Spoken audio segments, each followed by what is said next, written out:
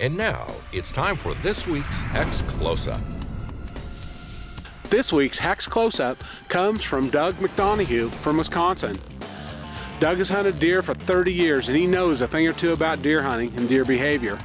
This year, after seeing Hecs in action on the show and the numerous YouTube videos, he decided to order a suit right before his annual archery hunt. Doug was skeptical as he put on his suit and headed out to his stand. But his skepticism didn't last long as he passed does feeding in the field at 30 yards, and they stayed right there as he walked on by. Over the course of the next several days, Doug had more deer than ever under his tree, and even when they saw him move, they seemed more curious than afraid, and often approached closer.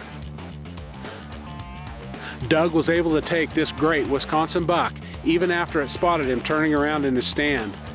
Doug credits the Hecs suit to his success, and he tells us that he won't hunt without it. Thanks again to Doug McDonahue for submitting this week's Hecs Closeup.